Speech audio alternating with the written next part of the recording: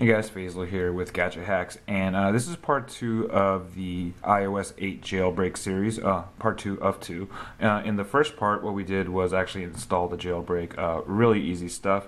We used a program called Pangu with a Windows PC. Basically, you just have to tick off a few settings, uncheck something in the app, hit the go button, and you're pretty much done. Once you've done that, you're going to notice that you have a Pangu program on your iPhone, or Pangu app rather. Go ahead and open that, and then you're going to see a option for Open SSH. Go ahead and tap that. I've already installed this, that's why it says reinstall here. Yours is just going to say install, so go ahead and hit that. It's going to do its thing. It takes under 30 seconds, and then just hit OK, and we're pretty much done on the iPhone for now. So go ahead and put that down, and then what you're going to need are a few files that I have linked to in the full tutorial. Those are the Cydia files, and you'll also need an SFTP client. There's a few you could choose from. For Windows, the one that I'm using here is called WinSCP. It's pretty bare bones. It's free. There's a few options for Mac people as well. So actually, no. Download that, download the two files that you need. Also on your iPhone, you're going to want to make sure that you're on the same Wi-Fi network as your computer, and two, go ahead and go to settings, go to Wi-Fi, hit this I button next to the network that you're connected to, and jot down the IP address. We're going to need that to log into this program. So I've already got the IP address in here. The standard port is 22. That should be fine. If for any reason you can't establish a connection, change that to 23. The username you're going to enter is root, R-O-O-T, and the password is Alpine, A-L-P-I-N-E. Once you've got all that, hit login. Your program may say connect. It'll say something else. And then just wait for it to get set up, and what it's going to do is it's going to shoot you into a file explorer.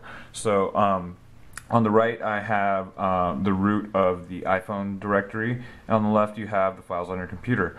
What you simply want to do is find those two Cydia files that you downloaded and just drag them over. I already have them in here as I was playing around with this before.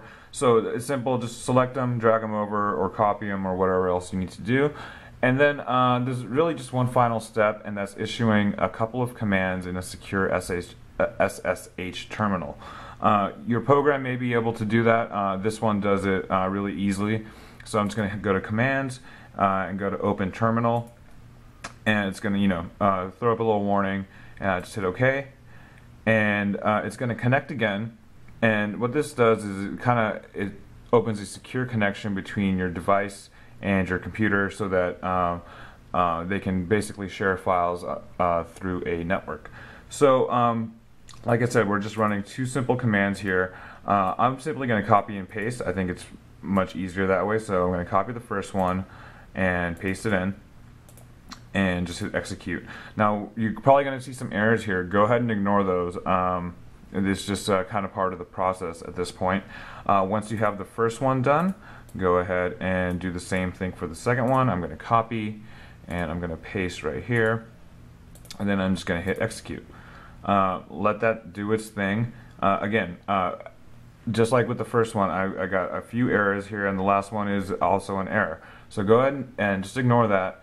You can now close out of this, and you can close out of this, and what you're going to want to do is on your iPhone, just go ahead and reboot.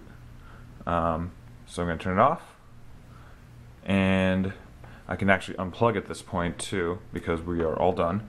And then I'm going to turn back on, and when you turn back on, you should notice that there will be a Cydia app on your home screen. Very familiar stuff. Now just be aware that again, this is all very new, so while Cydia itself works on iOS 8, there's not a lot that that works with it, and you'll see that as soon as you launch the app.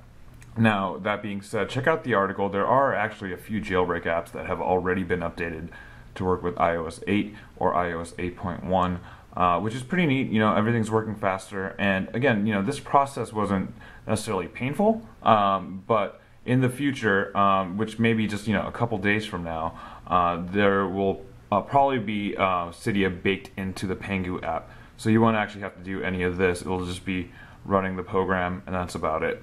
Now I'm going to slide over, and boom, there's Cydia. Now this part actually takes a while. It's going to prepare your file system. So there's really no reason for me to show you all that. But check out the full guide. It's got everything that you need, all the files, all the links to the programs that you need, and it'll walk you through step by step. And you'll pretty much be up and jailbroken in about 30 seconds, and then just another few minutes to get Cydia installed on the iPhone.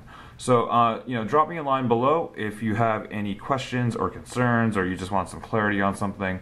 Hit that like button if we helped you out. Hit the subscribe button to follow along with us as we show you some cool tips and tricks with iOS 8 and now with Jailbreak on iOS 8. And we'll see you guys next time. Thanks.